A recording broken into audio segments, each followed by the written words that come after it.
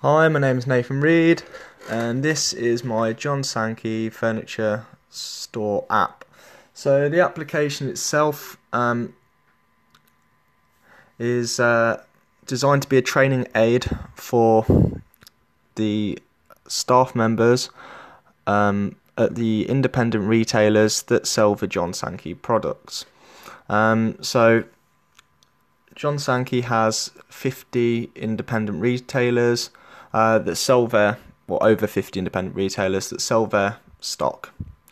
So the brand itself was John Sankey, that is, was feeling that there wasn't consistency across how their products were being sold across the brand, and that was one of the key points they made, was that they wanted a consistent way of selling their product. So the application itself is meant to inform and train the staff members at the 50 independent stores and give them a visual aid to help sell the products.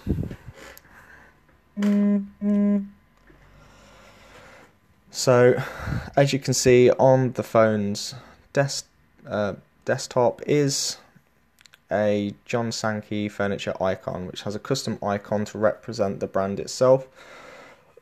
So it's obviously a sofa with the initials JS. So the main interface is designed to be very simple, with 4 main features: training, catalogue, news and stores.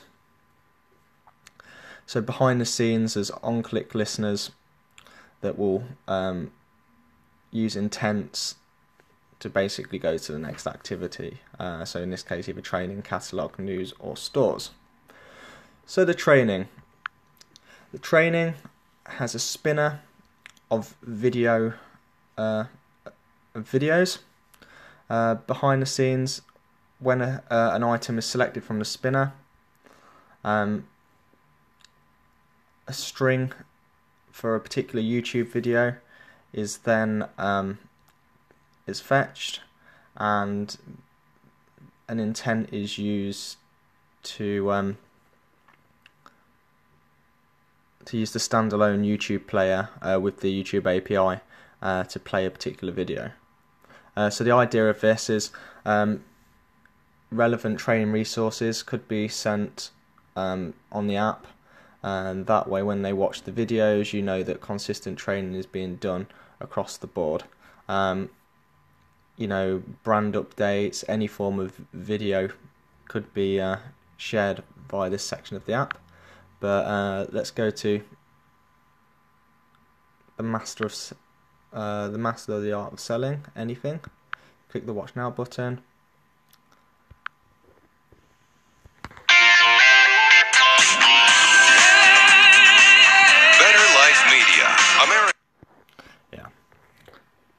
And that's that feature. The next one is just so you can see, it will work in landscape or portrait. The catalogue. So the catalogue uses a list view.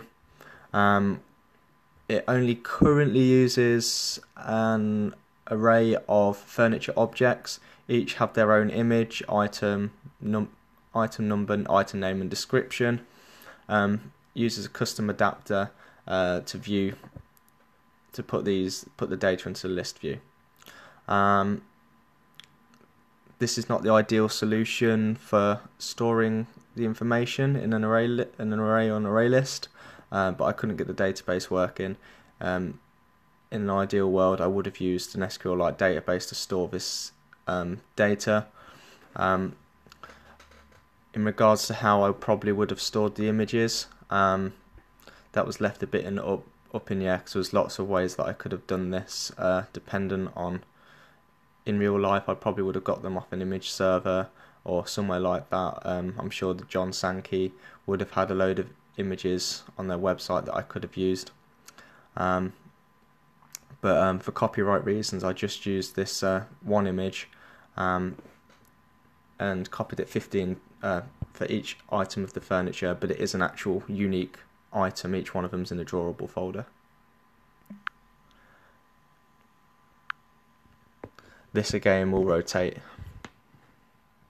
I've created a different layout for the landscape.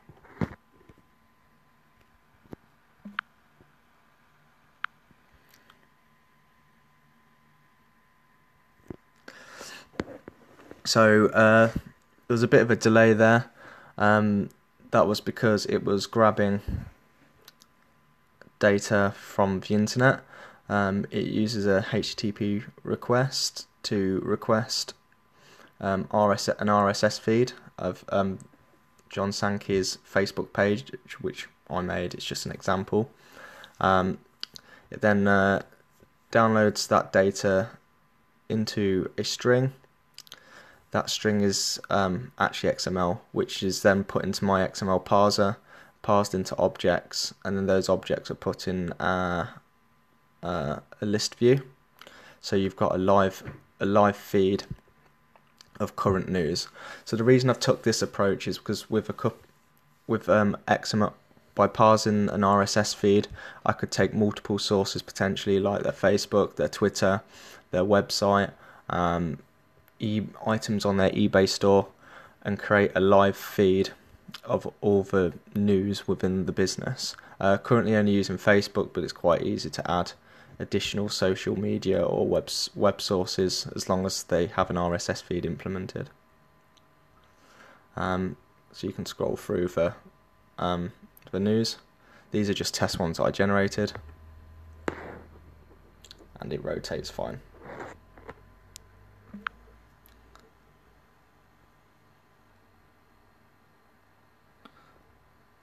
Last but not least, the stores functionality. So it gets the current location. So it's using a couple of APIs here. The Google Play API to get the current location, and it's also using the Google Maps API. What I've done is I've got the current location. It returns that long values. I've pinned that with a marker.